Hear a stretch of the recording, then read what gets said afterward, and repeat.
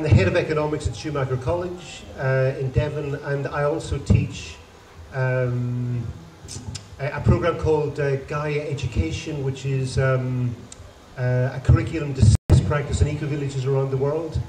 And we never, I mean, I don't think I've ever taught me standing at the front and people in rows. I've only ever shared in a circle. So I'm going to invite you, we happy few who are left, to form a circle so that we're actually in a circle, because it will facilitate the conversation. Everyone okay being filmed? Everyone okay being filmed? Any objections? You object, sit next to me and we'll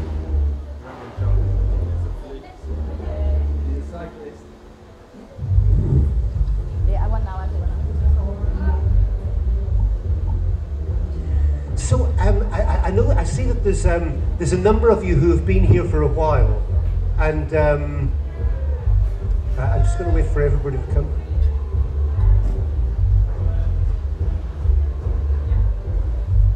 As a general principle in teaching, if you speak for more than 20 minutes in a go, people generally stop listening. And I'm aware that some of you have been sitting here for at least the last hour.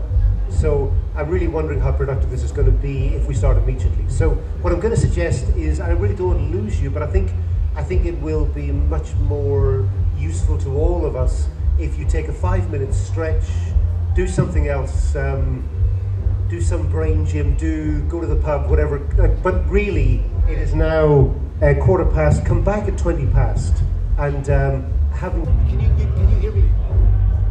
Can you hear me? Better use the mic. Better use the mic. Okay, because there's so much extra. Okay, so let's hope that by beginning the conversation, others will see it and come along.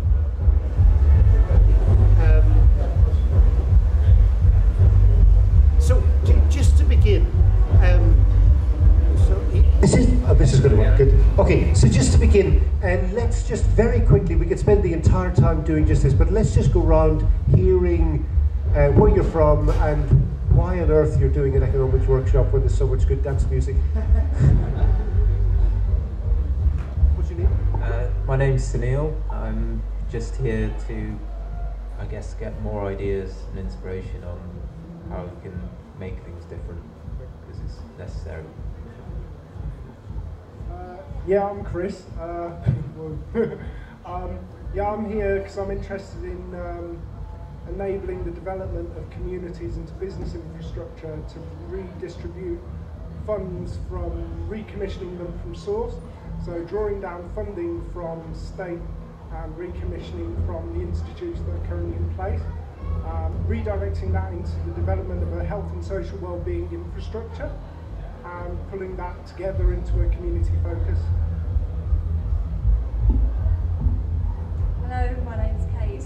I work with my husband on a global documentary project, and we've made a film which is about positive solutions, and we're organising a sort of gathering, sort of symposium next year, and we're looking to gather together people talking about economy. So that's why I'm here. Let's stop. Are you just here to film? I'm also quite interested. Yeah, my name's Phil. I've got a long-term interest in economics, and I'm quite interested in systems theory of economics, and I'm trying to get a research group together. I'm not at university, but just interested people. I've probably said enough on the microphone. I'm interested in the economics bit of it because it's the fundamental bit that we need to solve to make the rest of it work. So. Hello, I'm Paris. I'm here because I want to learn.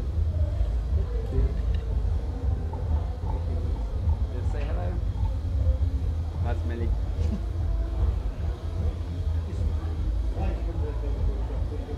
Oh, well, I was just checking out your economics.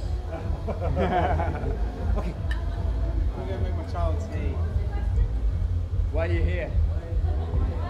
Why are you here? She's drinking a tea. Whoa, you pulled the thing out. Too far. You have to come closer.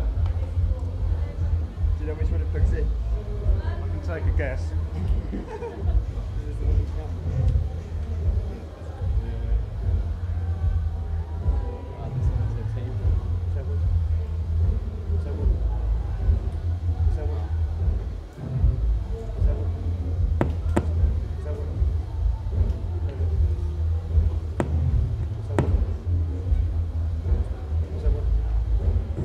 Is that working? Yeah. Yay. Good. Okay, so I'm just going to go. The title of the talk is The Economics of the 21st Century. Maybe just one word of introduction. When I teach at Schumacher, there's a year-long program at Schumacher, there's also short courses, and when I teach in Guy education programs, there's one way I often like to start the class, and this is, I think it's a 1-minute piece of film, and it's called Awareness Test. And it looks like something out of West Side Story. This is two groups of kids wearing jeans, and some have got white t-shirts and some have got black t-shirts, and the continuity announcer's voice says how many, it's frozen, the image is frozen, how many passes does the team in white make?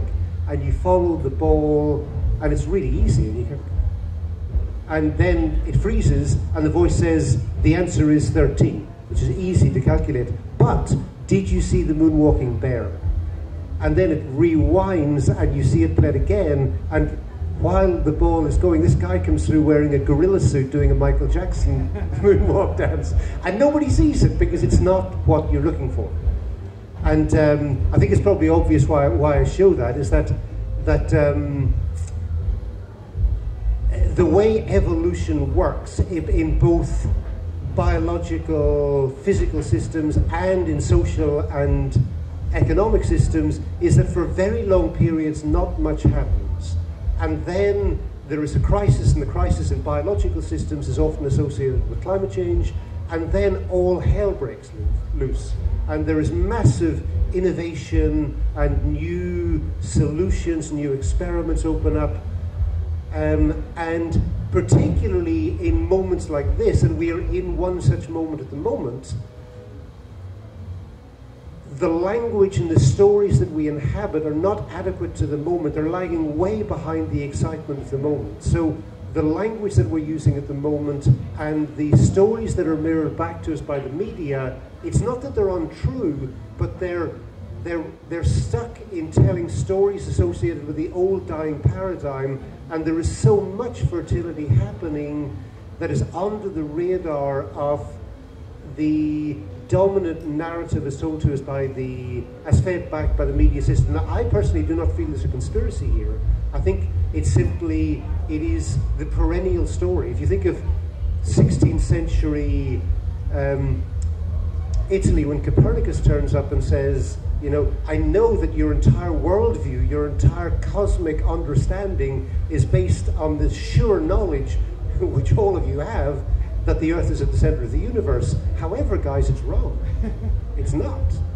And of course, they wanted to kill Galileo because to deprive people of meaning is it's the most heinous crime. And so what's happening at the moment is we're at one of these moments of Copernican shifts, and the stories and the language embedded deep within the language we're using and the stories fed back to us by the media are the old ways of doing things. And it seems to me that I actually have little doubt. We're going through a very tight bottleneck at the moment, and it's possible we may not get through as an industrial civilization or as an evolved civilization.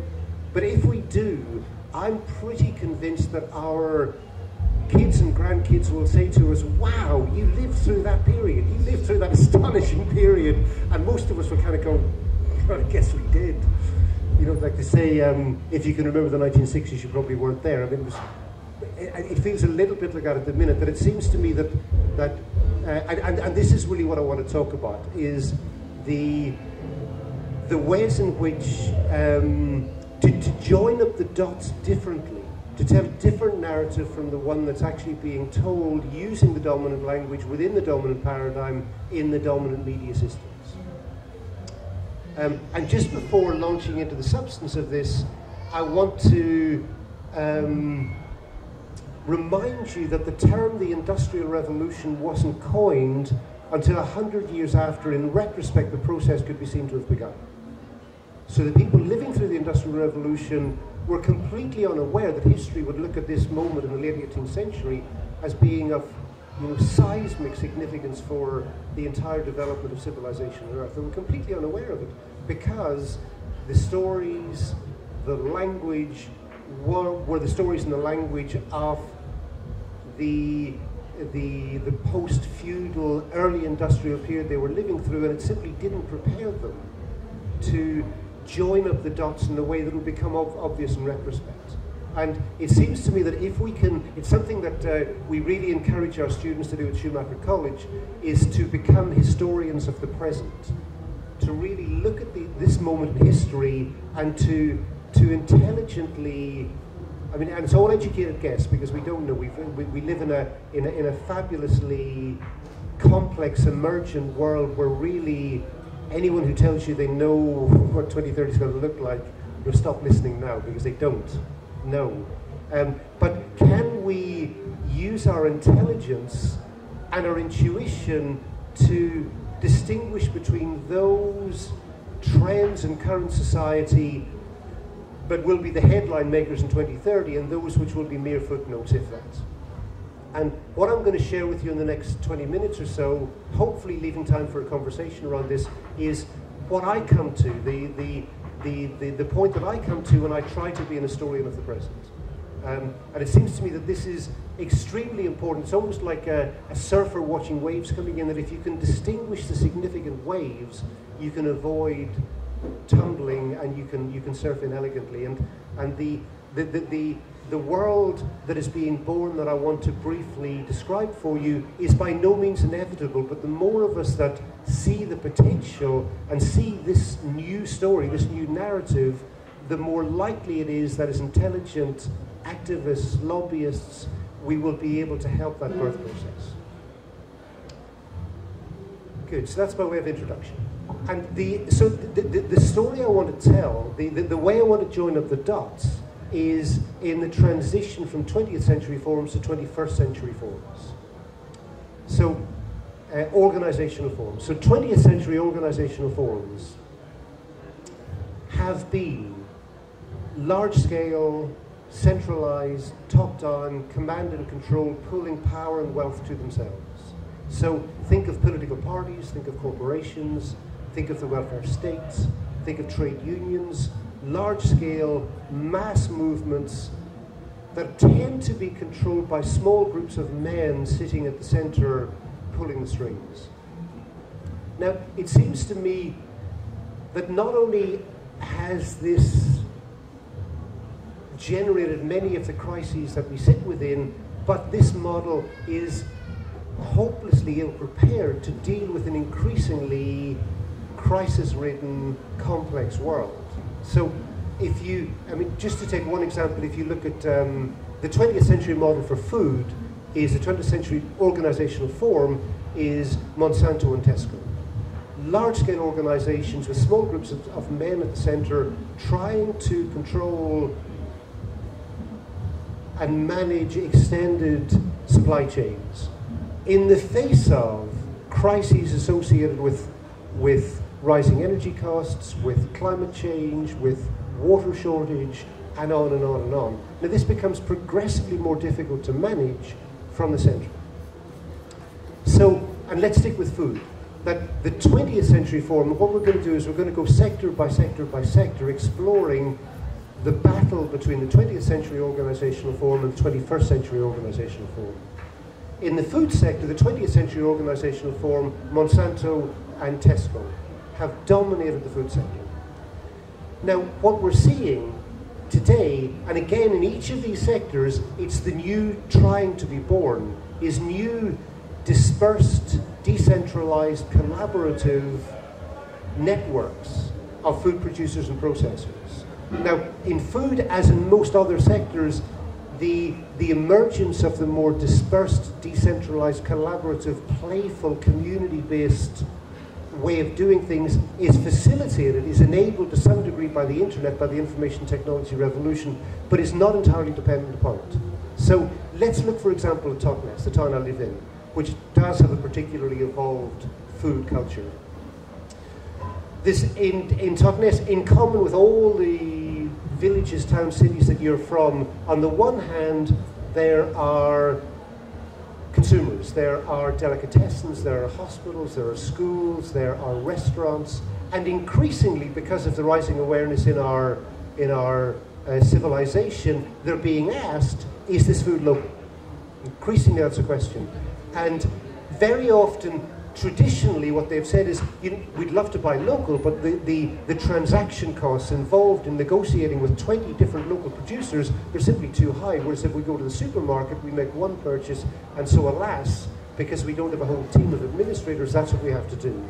Now today, this is changing, and we're seeing the emergence of food hubs, which are a number of different business models, but one being the food hub, which provides a convenient, user-friendly internet interface, storage and refrigeration facilities, and processing facilities to convert, for example, milk into higher produce yogurt, cheese, for example. And these are enabling multiple dispersed small-scale producers who are deeply embedded in their own bioregion and have a local loyalty to both get the market intelligence very quickly as to what the demand is and to respond to it in a collaborative way. So, for example, one organization that is riding this wave is Riverford, and we buy, as a family, we buy our food from Riverford, and it's cheaper than the local supermarket because they're cutting out so many links in this extended global supply chain. The advertising is minimal, the transport is minimal, the packaging is minimal, and we return it. And so in the food sector, we're seeing, I mean, apart from the community-supported agriculture and the farmers' markets and all the other food co-ops and other interesting ways that we're seeing this happening, we're seeing that the information technology is enabling a closing of the gap between the consumer and the dispersed collaborative network of producers and processors in ways that are making the latter model potentially profitable and in some cases actually profitable. So let's look at finance. The 20th century model for finance is, of course, the bank. So through the 20th century, the bank has dominated the financial landscape increasingly, and again, there are multiple seeds of the new there's no lack of innovation. The challenge is in helping these to scale up and to actually go viral. But the most obvious alternative channel is peer-to-peer lending, what is often called crowdfunding. So rather than drawing just on one source of needing to go to the spider at the center of the web who controls the entire system, being able to persuade others to contribute to your projects. And I think in many of these areas that there is a need for critical legislation to enable the new forms of organization to really help them on their way. And one of these has happened in the crowdfunding area, where traditionally crowdfunding has been associated with grants. So, which means that that if you, for example, you want to create a CD or you want to create a film, you'll get 100 people each contributing £100, and then you give them different rewards. But they're not buying a share, they're simply giving a gift because they think it's good. And recent legislation in the US and Britain and several other countries, critical legislation now enables companies and social enterprises to sell equity to actually attract investors through crowdfunding. So really enabling it to step up to a different level. Similarly in the finance field, a real proliferation of community currency type initiatives where communities are finding ways of, and communities, both communities of place and communities of interest, are finding mechanisms to enable them to exchange between each other without going through the medium of the bank and the national currency. So let's look at another sector. One that I'm particularly interested in is public services. I'm of a generation that was told unequivocally that the welfare state was a good thing. And I know it's almost heresy to question that, but I'm going to attempt it. That for sure, for those living in the decades after the Second World War who remembered pre-war conditions and post-war conditions, for sure, a more civilized, humane society. However, if you look at like those who study who we are as a species, the psychologists, the anthropologists, the neuroscience, who look deeply at who we are as a species, they will tell you that we are reciprocal, we are not recipients. And consequently, it seems to me that what happened with this noble venture with the great post-war Labour administrations is that much of the rich connectivity of mutualist community help Britain was simply washed aside by municipal socialism, where we became, rather than active participants in designing and delivering and collaborating with our neighbours in creating a net, that we became mute recipients of a standardized service provided from the centre. So again, the 20th century model, the welfare state, a small group of mostly men sitting at the centre, scratching their heads, thinking, how on earth are we going to be able to continue to provide services, particularly with the demographic bubble coming up that's going to see a halving in the number of people in work relative to each person of a retirement age by 2050. And given the complexity of the society, the trick is to spread the intelligence, is to call the collective intelligence of the entire network of citizens, and to turn us from passive recipients of public service into active collaborators in the design and delivery of public services. So the 21st century model links into particularly the model of time banking, where people are earning time credits to, let me go to Japan, where this model, particularly for elder care, is in its most evolved form, where over 600,000 people are involved in this system of looking after their neighbours, and actually it is recognized by the state's insurance system. You can actually use this system with your state insurance. The way it works is that like 65 is the new 40. I don't know if you know many 65-year-olds, but the idea that they may be retirement material is completely ludicrous, and they're more than able to look after people who have reached an age where really they're truly no longer able to look after themselves. So what happens in the Japanese case, and increasingly around the world, it's really the Japanese took a big lead on it, but it's by no means restricted to Japan, is that people who are older, but they're no longer in formal jobs, but they're more than able to look after other people, look after people who are no longer able to look after themselves, and in return earn time credits which they can cash in when they get to an age when they really need help. And the research, unsurprisingly, given who we are as a species, shows that the happiness and longevity of both the person cared for and the carer improves. And when given a choice between a state provision and the time credit system, people tend to go for the time credit system because it builds relationship. In the early time bank model, a guy called Edgar Kahn created time banks, and he was delighted at the beginning to find that up to 60% of the credits were never cashed in. And they were never cashed in because people who were doing the work realized that, of course, this is who we are as a species, this is what we love doing, this makes us human, looking after other people. And so they actually didn't need the reward, but you needed the scheme to rebuild the social fabric that has been so eroded. Time Bank in London has persuaded companies to take their second-hand their computer equipment that they were previously putting into the landfill, take it out of landfill and donate it to the time bank.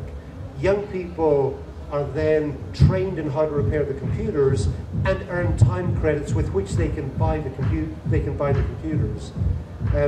Local schools in disadvantaged areas, kids earn time credits for being mentors to younger kids. The academic performance of the mentors improve, the academic performance of the mentored improves, the rates of bullying in the school drop, and the kids get access to computer equipment. It's using it's calling on the the dispersed intelligence throughout the system, rather than depending on a group of usually men sitting at the center trying to control an increasingly crisis-ridden and complex world. Let's take one more sector. I mean, really, we could go sector by sector by sector through any sector you're particularly interested in. We could explore. Agriculture. Great. Wow. So the 21st century, the 20th century model once again is Monsanto, because they not control the entire food chain, including the production. So the 20th century model is the Green Revolution, is huge monocultural plantation, is massive application of fertilizer and untold environmental and social, what are called externalities, huge costs that are picked up not by the consumer. So no such thing as cheap food, just food where other species, poor people on the other side of the world, and future generations are picking up a big part of the tab. Now this is clearly unsustainable, and given the, again, the length of the supply chains and the progressively more greater difficulty in managing those supply chains from the center, the 21st century model is agroecology, is small scale producers, again enabled by the internet to reduce the distance, reduce the transaction costs involved in communicating directly with the consumer. It's a much longer story, but that's the headline. Okay, so the general pattern is that it seems to me that across our society, look at politics, it's not that people have stopped being interested in politics, it's that the Westminster, the conventional model of large-scale political parties dominated by men trying to control from the center is much less interesting than the dispersed, networked, again linked into this as 21st century model of communications is television and newspapers. 21st century model is the blogosphere, much more interesting, and enabling us to communicate with each other and to draw on our collective intelligence that isn't dependent on the mediation of large-scale, powerful, deadening organizations. So I'm going to stop in just a moment, but just as a resume, saying that the future is already here, it's just not terribly evenly distributed. And so to get stuck in thinking, continually using the future tense, assuming that we're currently stuck and wondering how we can get out of this mess, to be open to the possibility that actually there is already huge dynamism in the system, and sector by sector by sector in the economy and society, new ways of doing things are already emerging, and a whole new vast language, everything from crowdfunding to crowdsourcing to couchsurfing, 20th century model, the anonymous hotel, 21st century model, crowdsurfing and friend-based, making friendships while you do a form of tourism that engages. Maybe I just sit here and do this. So what I want to suggest is that really, rather than getting depressed about how badly stuck we are and wondering how unstuck we can get, is just to look around in a new way, to see, can we join up the dots in a way that we can actually see that already the world that will be deeply recognizable to our children and grandchildren is already profoundly in the process of being born. And that by seeing it in that way, we become less disempowered and better able to speed it on its birth journey. So I'm just going to hit the pause button for a minute and invite any kind of a conversation. Again, it's not question and answer, it's conversation. So please, the microphone can simply wander where it wants to go.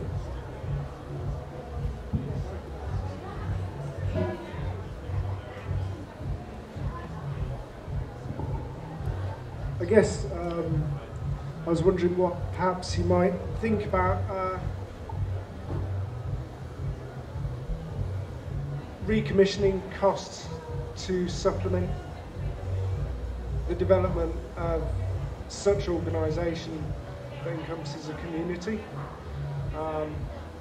Whether or not that could be taken from source rather than managed through the current institutes and infrastructure that's in place. I'm wondering whether or not a grassroots institution can be born with individuals focusing on health and social well-being and developing that by commissioning costs directly from source, not allowing them to go into external private endeavour, but into community ownership, and then redistributing those funds by offering tendered contracts not only to business but also to individuals within the community. Good. So, a couple of things come to mind immediately. One is I spent a decade living at Findhorn Ecovillage, and something that we developed there that has gone much more widely. I don't think Findhorn was the first to do this, but it's gone much more widely, is the idea of community share issues. So, for example, Findhorn is now a net exporter of electricity through its wind farm, and much of the wind farm is owned by those of us who bought shares to actually enable that to happen. So increasingly we're seeing the rise. I mean, I think this is often with crisis in the rural economy, with pubs closing and libraries closing and swimming pools closing, communities coming together and actually buying those assets and managing them collectively. So that's one thought. The other thought that came to me is that we're also seeing a resurgence in the cooperative movement, and a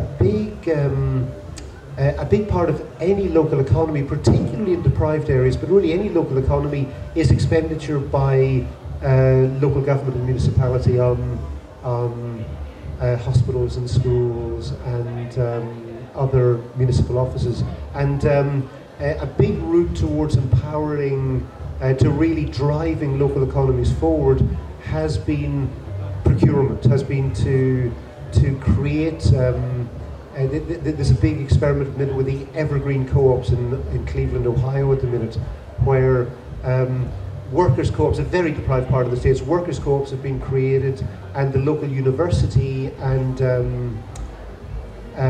hospitals are contracting to them for their laundry and electricity generation and other needs, and they're seeing a whole ecosystem of mutually supporting cooperatives emerging, with a key kickstart driver being winning contracts from local government for local procurement. I guess parts of it, I mean, going back to one of the bits that you were talking about earlier in terms of, I think you were talking about business and how that sort of functions within community. I guess in some regard, what I'm considering is something more of a sort of business infrastructure that molds itself around the community and essentially employs every member of that community to focus on the development of that community and the well-being of the people within that space. And in so doing, promoting the development of cottage industry and further business endeavours within that community, and allowing those skills to grow, but working with the local currency to subsidise the cost of living at a local level, so that people can essentially find a balance, but being encompassed within a business infrastructure, you can enable individuals to operate freely within the confines of the legal framework, but within some regard within private means, because it's encompassed within a private business infrastructure. In a similar way that businesses will allude to the truth, it's like within a community that is formed as a business, you could expect the same privilege, I would have thought. So I haven't entirely understood the question, but insofar as it's about people coming together and pooling their investment so as to create enterprises, and ideally enterprises that are somehow networked and linked so they're mutually reinforcing, it is the future, I'm sure.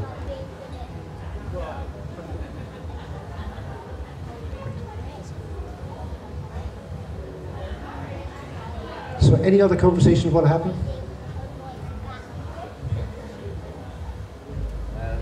Do you know much about Bitcoin and what that could do? I don't. It's been on my radar for a while, but I actually haven't researched it. Have you researched it? All I do know is some kind of secure, decentralized way of having transactions, and I think it's semi-anonymous, but open. So I think you can see all the accounts and transactions. You don't necessarily know who's made them, but it's beyond government and it's decentralized and it's secure and encrypted.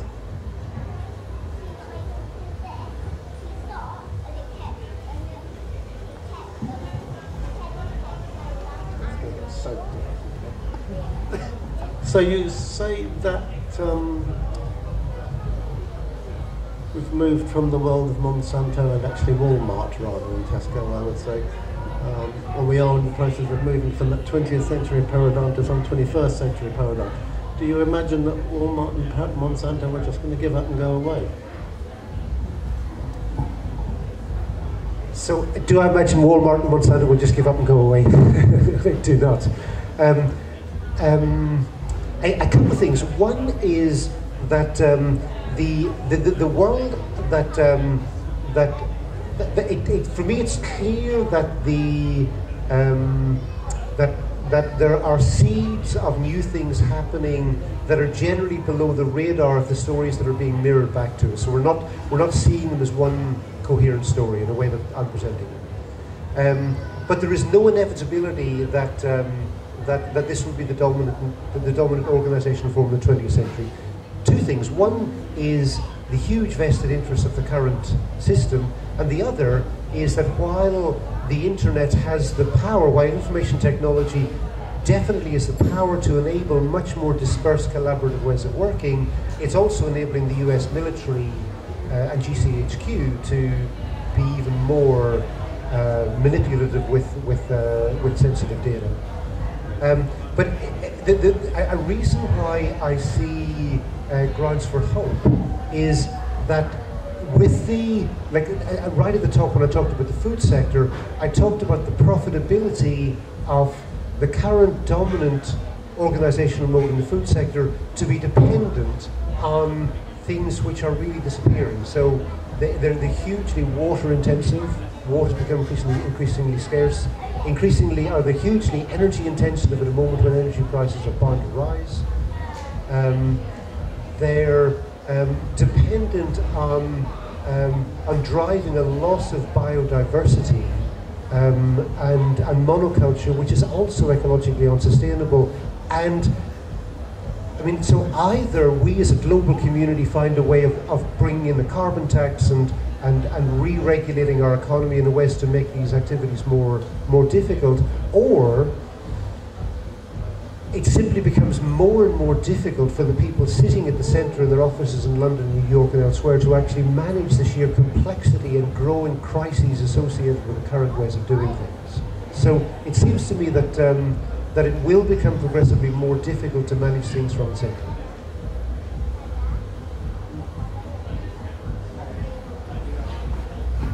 Just to join in, I mean, one thing, a lot of what you're saying, some people talk about the sharing economy and collaborative consumption and thing, and there's now a huge growth. The biggest, most famous example is Airbnb and car sharing.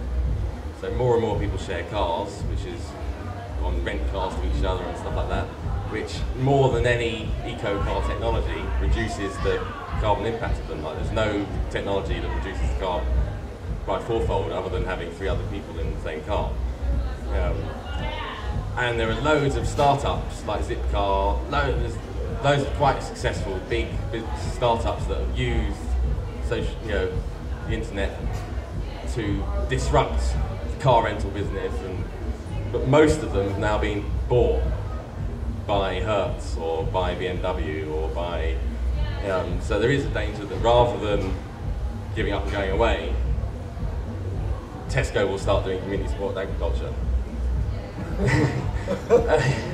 But I think that the point is that the Tesco business model is incompatible with a vibrant local economy. I mean, the two are simply incompatible. It would not generate the economies of scale on which their infrastructure would be. I mean, I think this is. I'm really glad you brought in this point about what this thing is called collaborative consumption. There's a book out there called Collaborative Consumption, which I strongly recommend, and it's tracing the many ways in which, sometimes driven by increased consciousness, sometimes driven by economic crisis, by personal economic crisis, that people are finding ways of, like a 20th century form of organization was ownership. A 21st century form of organization is access. So, for example, I haven't owned a car in 15 years. I've loved driving. And I've got a young family and actually need a vehicle, but I haven't owned one in 15 years because I've been a member of carpools, which are much cheaper and much more convivial, because on occasion, it doesn't happen often, but on occasion I go and find that actually in the time slot that I need the car there isn't one available, and I have to phone around my community and negotiate with people in my community about who can help who. Maybe I could pick up the shopping, or you could pick up the kids, or whatever. And this for me improves my quality of life. Some research in Britain showed recently that the average used life of a power drill is 22 minutes. That's it. So I think that I mean, really, I'm looking to youth culture, and what I'm seeing, and I don't think it's just because I want to see it, is that ownership is seen as being profoundly uncool.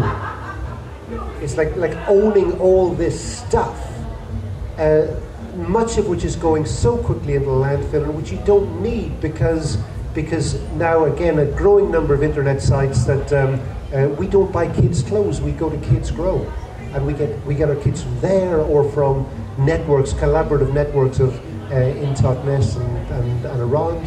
So we don't need to buy kids' clothes, we don't need to buy power drills, we don't need to buy cars.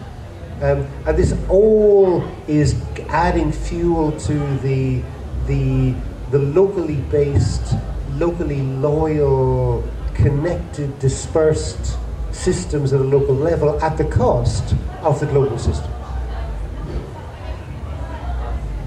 I mean, I guess my point is share scheme, like we do in London with the Boris bikes. That's great, that's all share bikes, but why does it have to be Barclays that benefit from all the free advertising from it, and why couldn't we give, it hasn't happened, but conceivably we could have set up a nice multi-stakeholder CARP, which is everyone that owns bikes in London and everyone that lives in London and surrounding areas, and a bunch of investors, and all put the money together and purchased a load of bikes and done the same thing without the need for Barclays and Boris to do it for us, and reap, still siphon off a part of that value that we generate.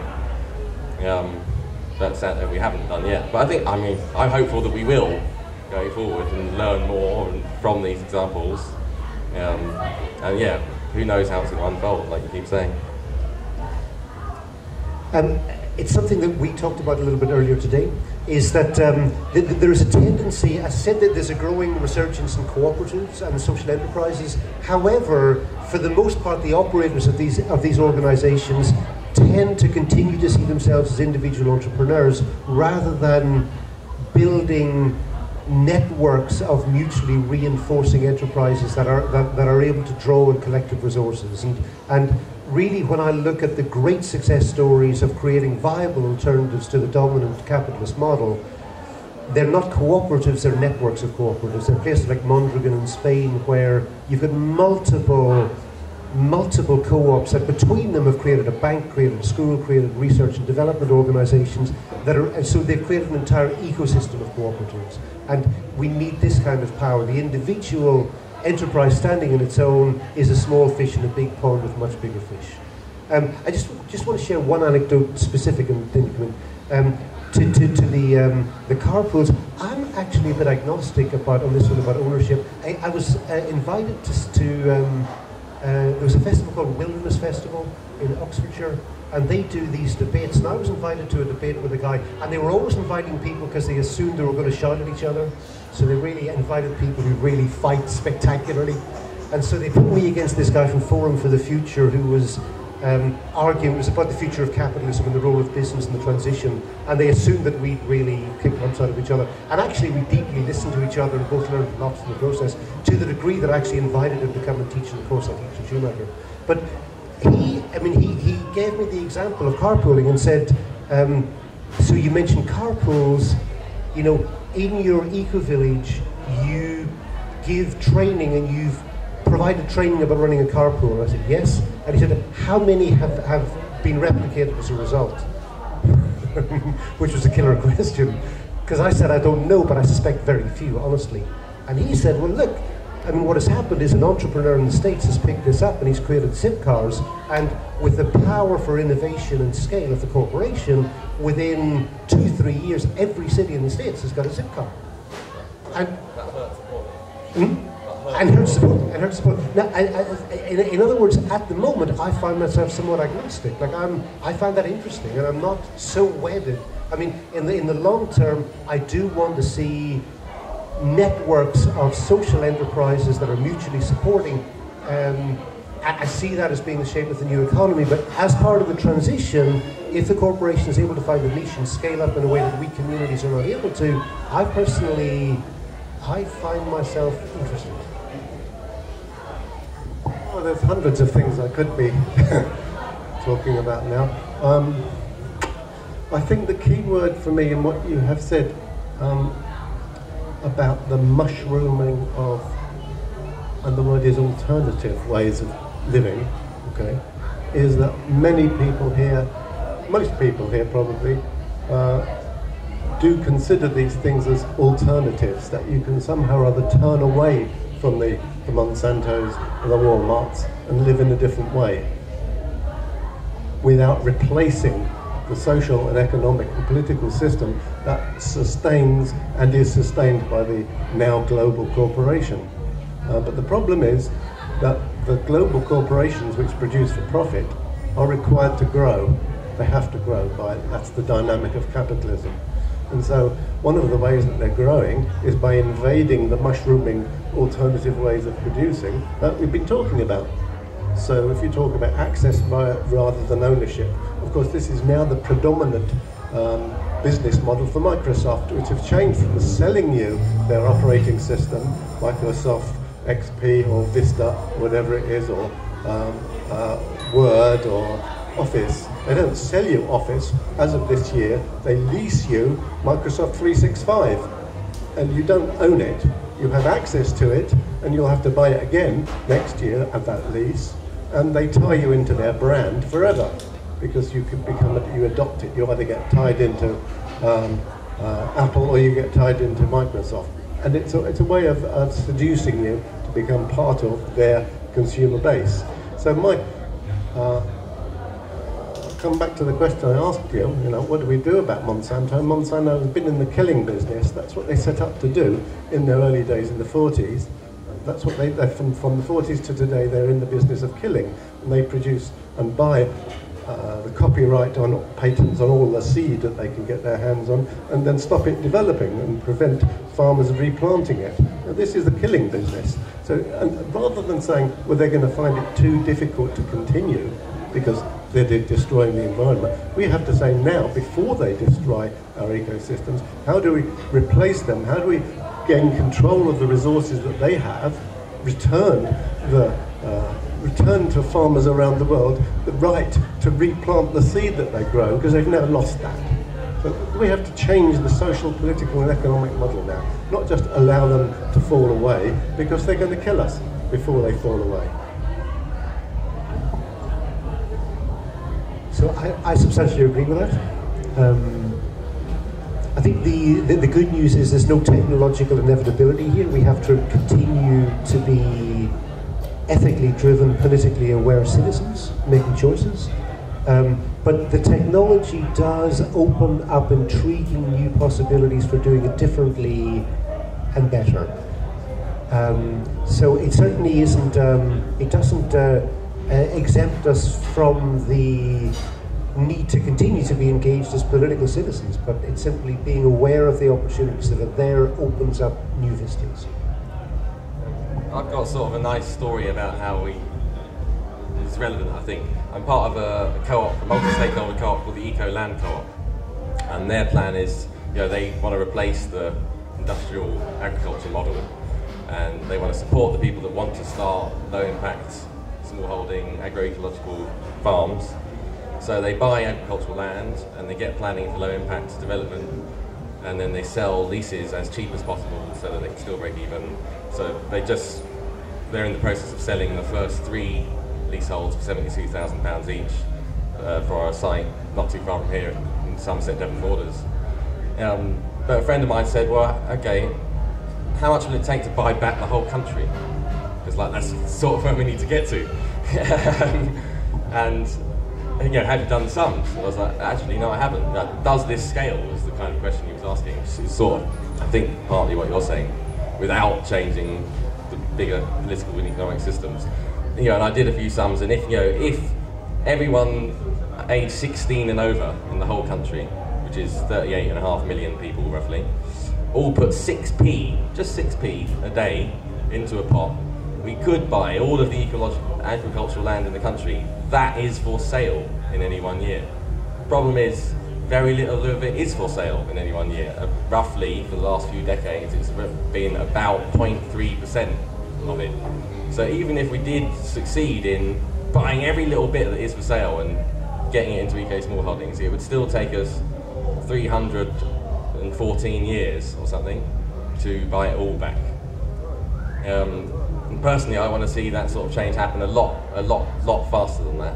So I think, my heart is in starting cooperative community enterprises, and I am starting a network, cooperative network, not just a co-op, which is going to be a big part of this solution, I hope. But parallel to that, I think we need to be much more politically active citizens, and we need to take.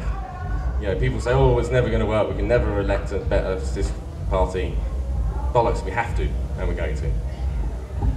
Alternatively, we simply divert the common agricultural policy funds to the population.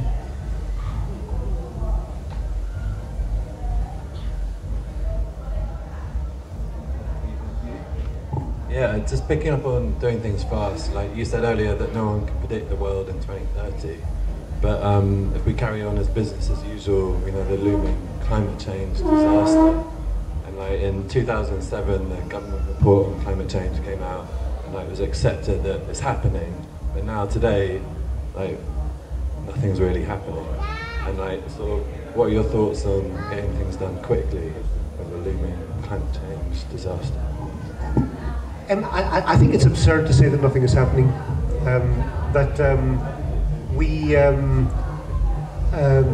Let's be historians of the present and look back, give us some historical perspective that at the moment, one of the things that is happening is that senior investors, including Warren Buffett and a number of people around him, are naming the carbon bubble. They're saying that the share value of all the energy companies in the stock exchange are dependent on burning the oil in their reserves. However, if we burn the oil in our reserves, the planet thrives. And every country in the world has committed to legally binding targets for bringing their emissions down to give us a chance of remaining at under 2 degrees. I don't want to get too technical about this, but the Paris Conference in 2015, governments have committed to legally binding targets, and that will mean that in the region of 2/3 to 3/4 of the declared coal, oil, gas reserves of the fossil fuel companies can't be burned. Now, senior investors are talking amongst themselves and talking with governments and saying there's a massive carbon bubble here, and the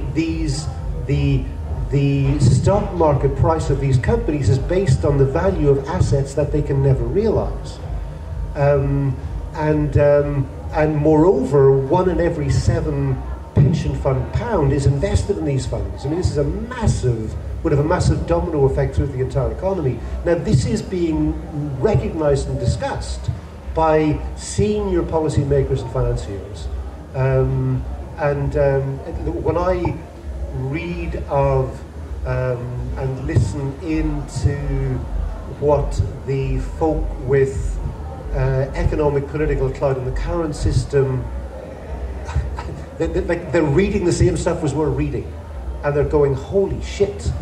And you know, I mean, it seems interesting to me that this one financial domino, the one of this carbon bubble, is critical in terms of the choice coming up, and it's a choice that is not being considered by not just people sitting in festivals like this, but in Global, in Davos and elsewhere.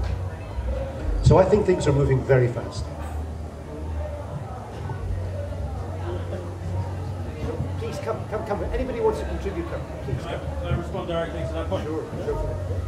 Thanks. So in response to that point, if we've got a carbon bubble, and if we've got a whole load of global assets and values that aren't realizable, that aren't burnable, how do we transition from here to there? How do we wipe off? And how do we say to all these companies, hey, it's okay, we recognize that we screwed up, there's a carbon bubble. They need an exit route, and we need to give them an exit route. Is that the way out of it? And if it is, what does that exit route look like? So a lot of thought has been given to this, because it's kind of being recognized not just in so-called alternative circles, but right at the heart of power. It's been recognized that this is a major crisis ready to pop.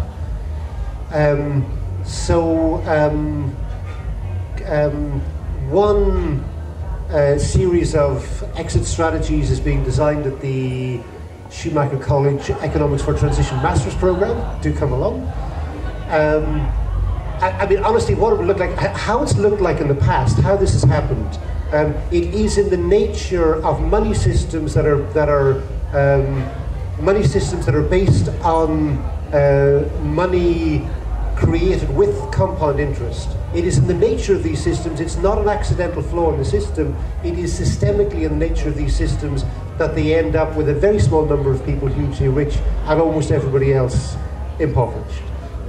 David Graeber wrote a wonderful book a few years back called Debt, the First 5,000 Years, where he described the historical record. And actually what happened was Jubilee, that every so often wise kings came to power and they simply cancelled the entire debt. And the reason they did that is that the people who were enslaved would escape. They were indentured labourers, and effectively the only thing they had left to sell was themselves, and they would escape periodically into the forests and then would swoop down and simply raise the entire town and eat the rich.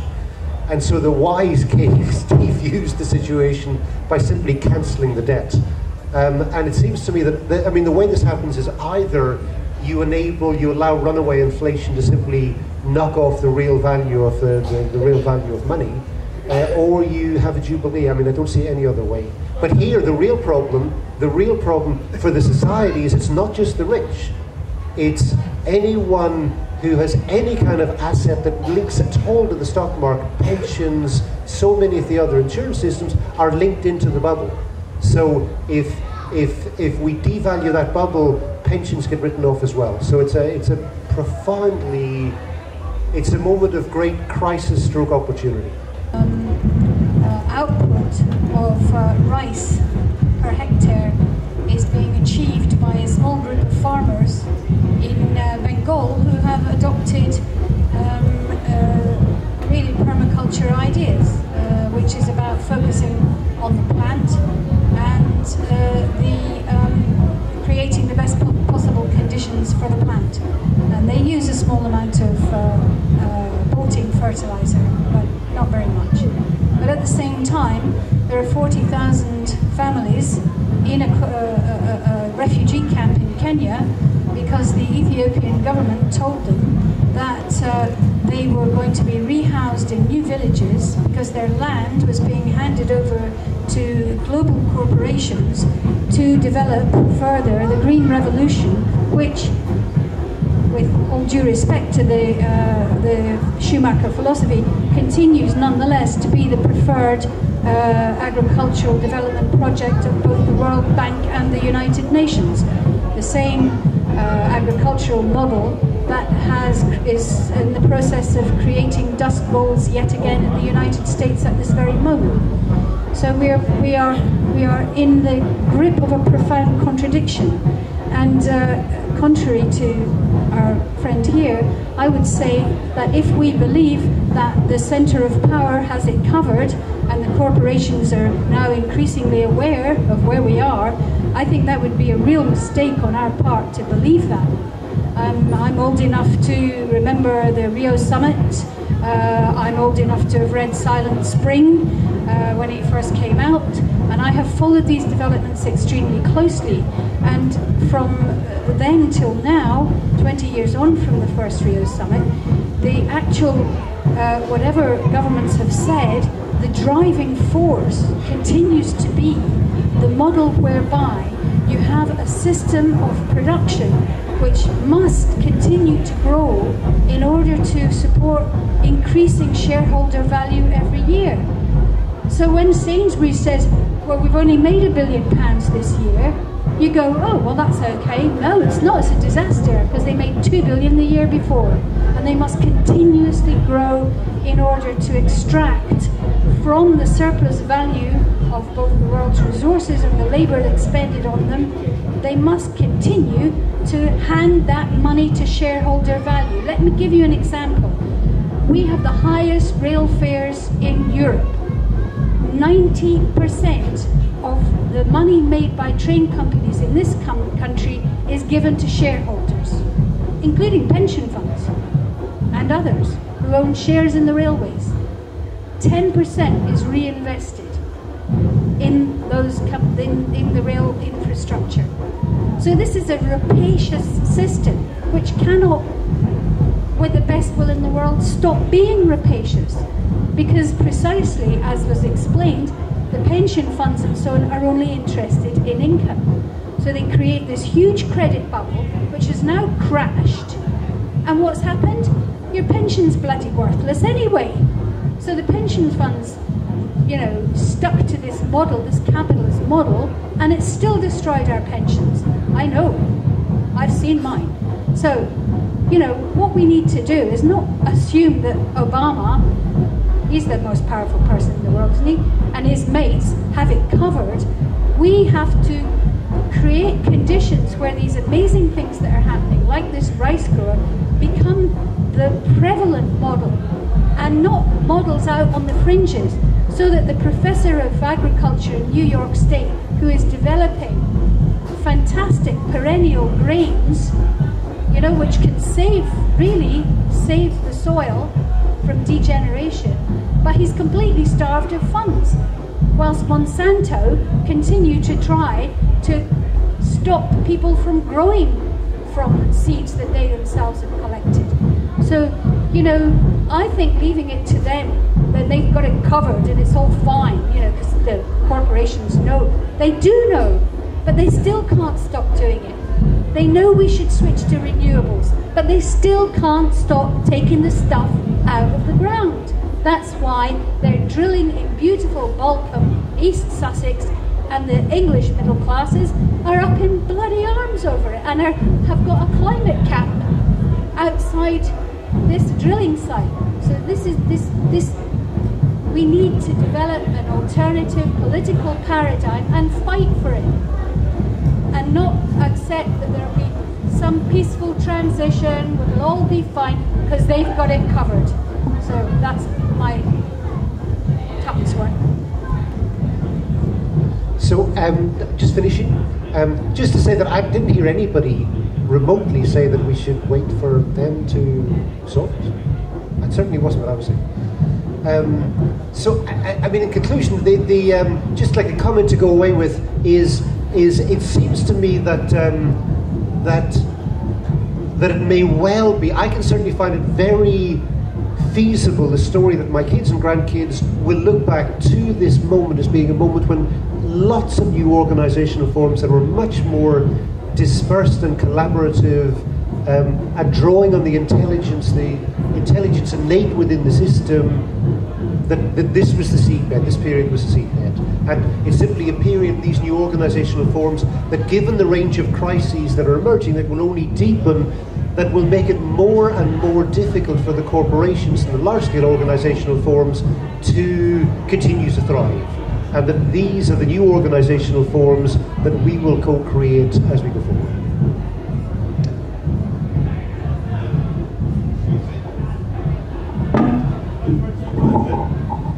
We have to wrap up this particular discussion. Did you want to say something?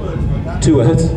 They're not the 2 words I'm thinking, are they? No, they're not. Are you sure one's not off? No, they're all good. My words are social community. That's what we had before. We don't need pension funds. We need to be people together, don't we? Look after our own. Look after who we are. Yeah, very simple. Short, sweet, to the point. Thank you.